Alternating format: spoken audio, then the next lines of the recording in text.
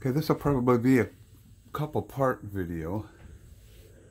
I'm installing the track and automatic rotation motor, and it's easy, but it's just a step process that'll take too long to film all in one, so I'll probably do this in a couple parts at least. First thing, you just press the two-sided tape, very sticky stuff, so I don't have any fear that that's not going to work. I clean the surface underneath. You know, I clean this surface underneath the tape first, wiped it down real good. It says make sure the surface is clean, which makes perfect sense. So I scrub that, and I put the one side of the two-sided tape down. My next step is to peel the outside layer of the two-sided tape off, the little film. And then you push this, get the gear out of here.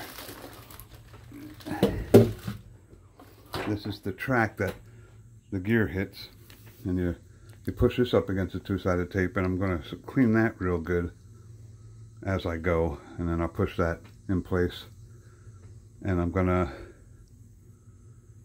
make it as tight as I can. I don't want it to be loose and wiggly as it pushes, so I'm going to keep it flush up, and when I get finished, maybe even try and squeeze an extra eighth of an inch or quarter of an inch in there, so it, you know, it kind of pushes the ring itself up against the two-sided tape instead of pulling it away as the gear hits it.